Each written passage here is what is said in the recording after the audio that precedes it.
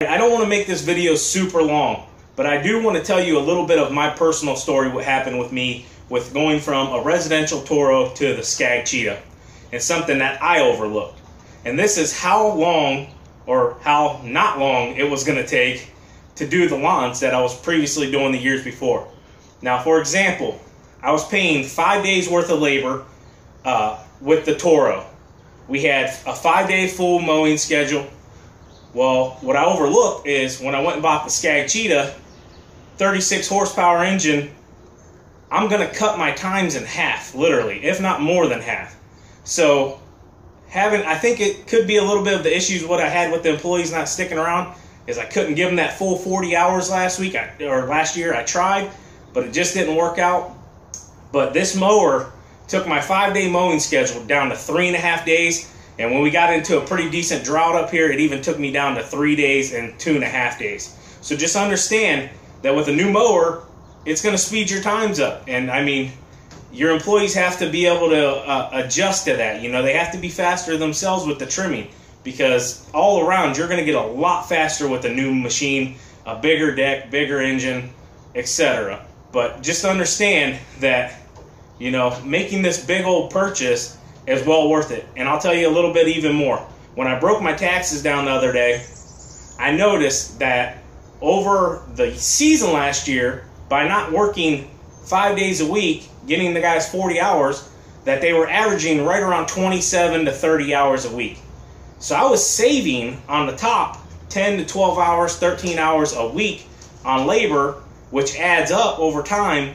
And I come to find that I saved over $4,000 just last year from the previous year on just purchasing this mower. So that $4,000 easily comes off the top of what I paid for this mower when I originally purchased it.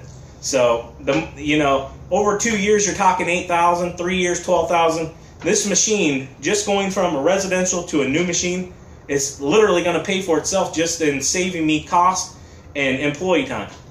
So that's it for me, guys. You know, I can't say enough about the Scag Cheetah, fellas. I truly love this machine. You know, it has sped my business up substantially. I know if any of you guys have large commercial equipment, whether it's Scag or another company, I know you know what I'm talking about, going from a small mower, residential mower, into, you know, a large piece of equipment. And, you know, that's kind of one of the things that set me apart, I think, a little bit with my YouTube, is you guys have seen me over, you know, the last 2 to 3 years go from a guy with a Craftsman, you know, 42-inch homeowner's model to the Toro Time Cutter, which was, you know, another home model residential, to now, you know, last year I was successful enough and blessed enough that, you know, I could go out and I could make this purchase and, you know, be 100% comfortable with it. And, yeah, that's that, guys. This journey, fellas, through lawn care it's kind of like a race. But, you know, the rabbit and the turtle, when they're racing, you know, the rabbit gets out ahead really fast, but the turtle that's slow and steady and persistent, he's going to catch up. And when that rabbit's out of gas, that turtle's going to go right on by him. So just be steady, guys. Keep at it. Don't give up. I mean, I get emails all the time from guys, you know, they're down and out. You know, it's just not working, Sean. I'm not getting the business I should have. I say stay persistent. You know, if you have to find another job, be willing to get another job, you know, and do your lawn care on the side.